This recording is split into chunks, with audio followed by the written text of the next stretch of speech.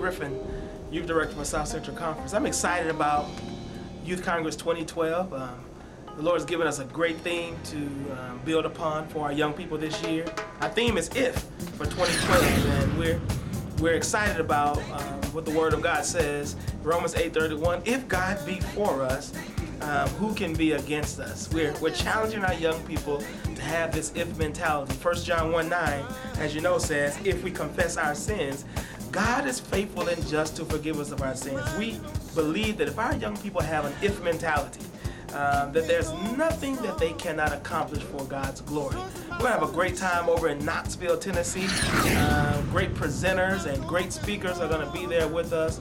We have a host of ministry service projects that we're going to be doing in the city of Knoxville. The churches are all excited about what's going to happen.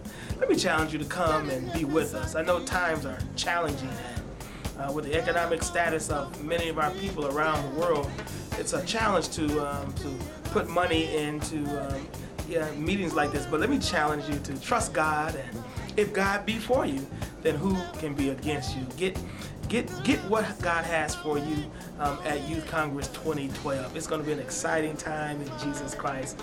We have Jay Moss that's going to be with us as our concert artist, and I know each young person that comes to Youth Congress 2012 and have this opportunity will be blessed as a result of being there. So let me challenge you to come and be with us. God bless you, and I look forward to seeing you Youth Congress 2012, Knoxville, Tennessee. God bless.